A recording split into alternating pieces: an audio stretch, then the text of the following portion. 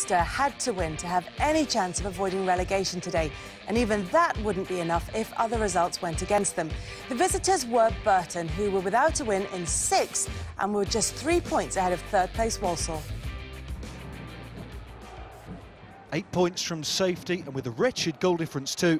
The one thing Colchester needed here was a spot of luck. What they got was a contentious red card. Joe Edwards left dumbstruck by referee Mark Haywood just 17 minutes in. Burton, of course, were desperate to end their own rotten run of results. They took the lead on the stroke of half-time through Lucas Akins. Before the game, Kevin Keane said Colchester had a 1% chance of avoiding relegation. We have only unconfirmed reports of his figure after Akins had smashed in a second. So Colchester lose their League One status. Akins took the match ball off their hands too. His hat-trick was probably for the best. It's not as if Colchester want to keep any mementos of this season. There's so many positives for the club, and as long as we all come together and make sure that through the summer the recruitment's right, I really do think that in 2-3 years we can try and emulate what Burton Albion have done over the last couple of years. It was billed as a slugfest between two of the division's big hitters, and it was nearly Walsall landing the first blow. On loan, Geordie Hawula denied by the crossbar. All the meaningful punches were thrown by Bradford. Tony McMahon's free kick caused mayhem. Portuguese midfielder Felipe Moraes scrambled in his first Bantam's goal this season. Then it was the James Hansen show, the Bradford striker scoring a 16-minute hat-trick. His first one saw him bundle his way through before doubling their lead.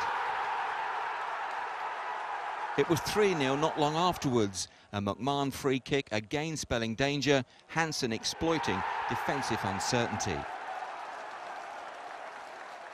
Walsall's inability to cope with an aerial assault again told against them.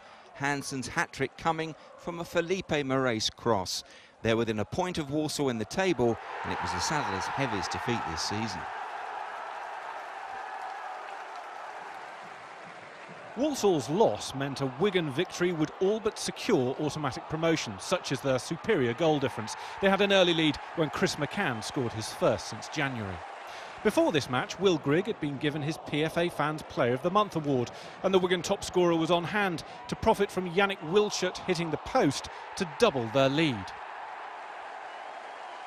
No side in League One's won more of their home games this season, and when a fine through ball from Michael Jacobs found Grigg, he had his 26th of this campaign, 12 of them in his last 12 games. 5 minutes into the second half, the result was beyond doubt. Jacobs had had a hand in 2 of Wigan's goals.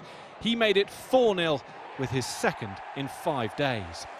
Southend have managed just 1 point in April, a run that's put paid to their playoff hopes. They had a goal back when captain Craig Morgan put it into his own net, but the Latics are all but guaranteed Championship football next season.